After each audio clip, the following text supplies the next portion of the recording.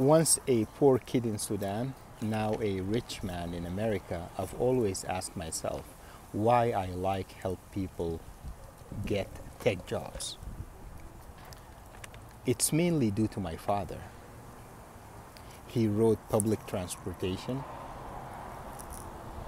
lived well under his means, rode public transportation, wore ragged clothes, so that he can send me to the most prestigious school in Sudan. And that education, that commitment from my father paid off years later when I came to the States, and I was fortunate enough to be able to work at some of the largest companies in the world, level 3, Cisco, Microsoft, IBM. Then I started a company and started doing projects for these same companies, Microsoft, Amazon. And then we started helping people get jobs. And the way we help people get jobs is by providing training so they can obtain their certification. But most importantly, we have them work with us on some of these projects, some of these large-scale projects for some of the world's largest companies, like Microsoft, like DirecTVs. And these projects have helped many get job offers from the world's best companies. So all our graduates, and I'm saying all, are at America's top 15 companies. We're talking Cisco, we're talking IBM, we're talking Microsoft, we're talking Verizon, we're talking Charter, we're talking, and so on, and Tesla.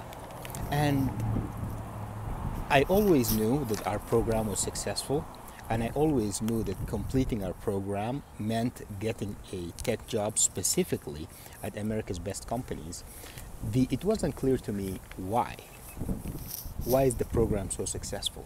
And the reason is, once they're certified, once the students are certified and they get their CCNA certification and their CCNP certification, then they work on large-scale projects. They work on some of the world's largest technology projects. So when they go to an interview, they're asked the question, tell me about the project you worked on. Tell me about a project where you worked under pressure. Tell me about a project where you solved a difficult problem.